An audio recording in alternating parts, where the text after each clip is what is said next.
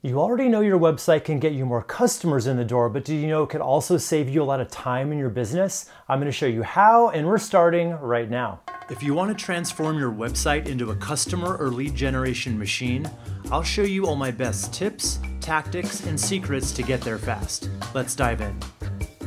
Hey there, welcome. I'm Wes McDowell, web strategist for The Deep End, and if you're not subscribed to the channel yet, we do 2 a week here, so just go ahead and click on the subscribe button and the little bell icon next to it so you never miss another video you need to succeed online. So I talk a lot on this channel about how to optimize your website to fill up your business with a steady stream of leads and customers, but that's not all your website can do for your business. It can also free up a lot of your time by automating certain things and speeding up certain processes so that you can focus on other parts of the business. And one of the best ways your website can free up time for you is by including all that necessary information on your website that you would otherwise have to manually answer in time-consuming phone calls or emails. Now, even if you think that being able to answer these questions personally is going to result in more sales, you might be surprised to know that 90% of people that are coming to your site, they're not even going to take the time to reach out and ask. They're just going to back out of your site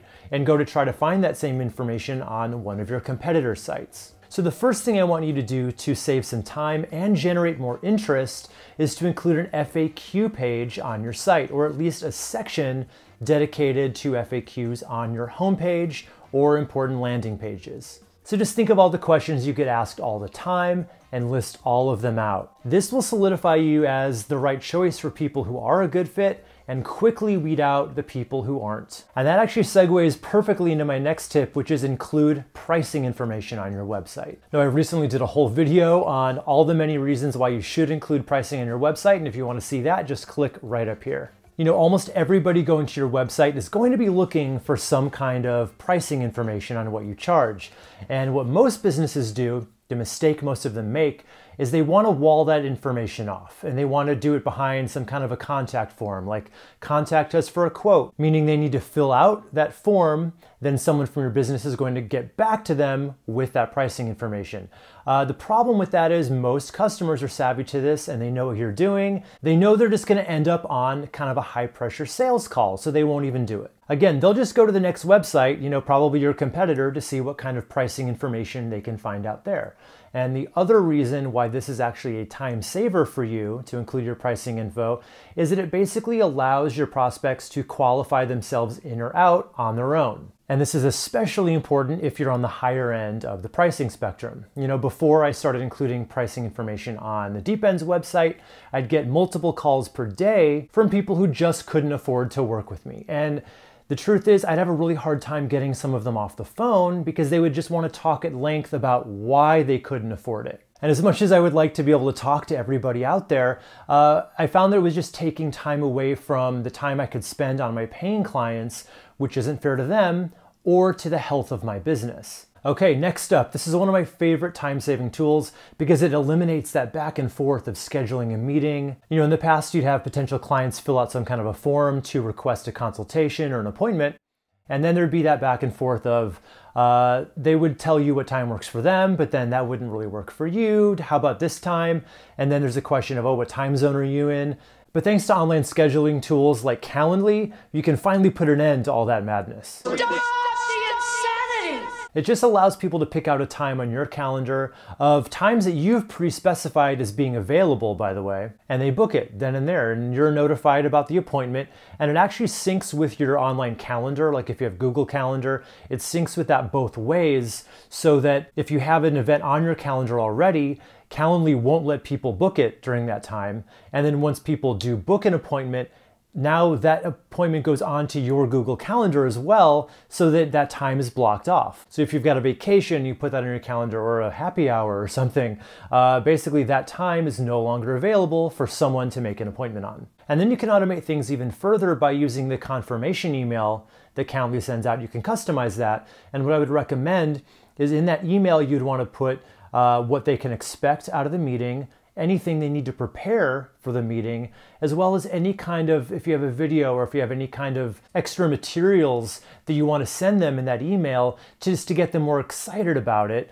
And what I found is that results in a much more productive and streamlined meeting. So it can go a little faster because they know what to have prepared for and what to expect.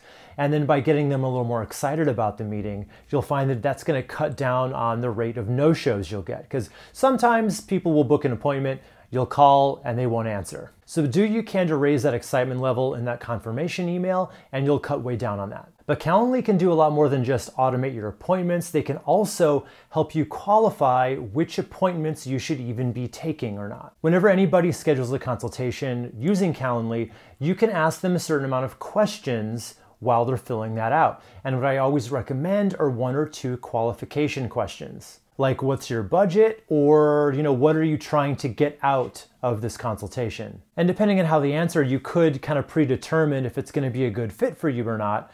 And if it's not, you could politely decline the call, just letting them know that you've reviewed their goals and you're probably not the right business to help them with it. And if this sounds good and you want a detailed tutorial on how to set up Calendly on your own site, I've made a video about that. You can click right up here for that. Next, let's talk about a way you can automatically greet website visitors and proactively ask if there's anything you can help them with. And I'm talking about chatbots. It's widely known that most people coming to your site for the first time, they're only researching, they're looking around, they're not ready to buy yet, and they're not ready to talk to you yet either. But those people are 60% more likely to engage with a chat feature than any other method, like calling you or emailing you. And while I actually don't recommend automating the entire chat process, I do think it's a great way to get the ball rolling. Now, there's a lot of free chat tools out there. I happen to use what's called Gist.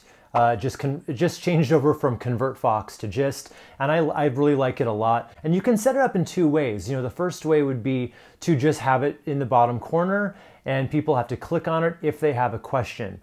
But I actually recommend being a little more proactive about it and greeting people when they get there and asking if there's anything that you can help them with.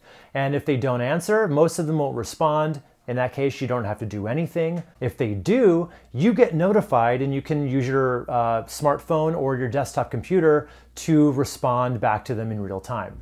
And for a complete tutorial on how to get that set up on your site, I've made a video for that as well. You can click right up here for that. Now, if you really want to take full advantage of all the automation features that you can get with a tool like this, you can write out kind of prefabricated answers to common questions that'll be triggered by certain keywords. Like if someone were to use the word pricing or charge, you may provide a link to your pricing page as an answer. But unless you're getting a really high volume of traffic and you're being bombarded by chats left and right, I highly recommend that you transition the chat over to either yourself or to a human team member. Once people start asking questions, people really can tell the difference and they appreciate that authenticity in your response. And I think you'll see a much better conversion rate and more customers in your business if you do it that way. And speaking of good customer service and building relationships with your prospects, that usually takes time. But there is a way to grow and scale the process so that you really only have to do the initial work once. Then you can put the entire sequence on autopilot over and over again for each new potential customer. You'll build trust and they'll start to remember you and your business,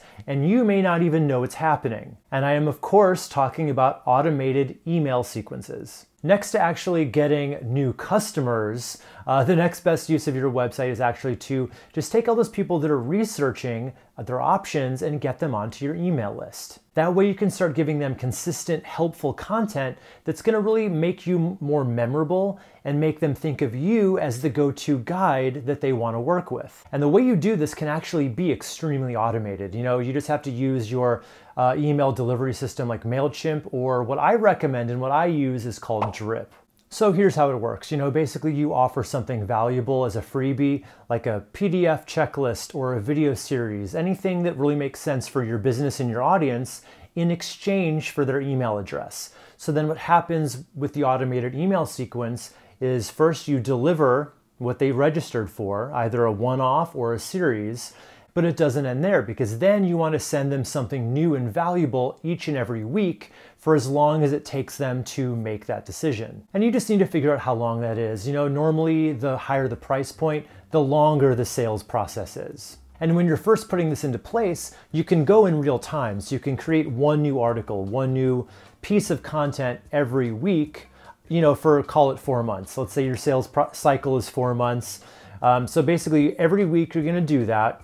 But then once you're done, you've been saving each of those emails and each of those pieces of content into an email sequence. So when you're done and each email is in that sequence, every new subscriber you get will get all those emails in order regardless of when they sign up. So you basically do the work once, and in the end, you'll be able to stay in front of a growing number of prospects with no extra effort beyond the original building of the campaign. And this is great because you're gonna become the one they think of first because of all the helpful content you've been giving them. And you can absolutely close every email with a PS that basically is a soft sell telling them how to schedule a consultation with you or to even buy one of your products. And speaking of creating helpful content, I have a really easy way that once you create it, you can share it in one step with all of your social networks. You can actually use a WordPress plugin like Social Media Auto-Publish. Basically what you're gonna wanna do is you're just gonna install the plugin, customize it with your settings, and then whenever you publish a new article on your website, it's gonna automatically push it out to all the social networks that you set it up to. All right, so now it's time to hear from you, and I want to know which of these time savers are you excited to put into place on your own website? Or do you have any others that other viewers might be interested in knowing about? If so, put it in the comments below. And as always, if you have any questions, leave them there also, and I will answer all of them that I can. And if you're not subscribed to the channel yet, just go ahead and click the circle icon right over here to subscribe. And if you're ready to step up your website to a more strategic one that's set to get you more customers or leads on autopilot, there are many different ways we can help. Just click this box right over here to see those different ways I can help you. All right, guys, Wes McDowell for The Deep End. I'll see you in our next video.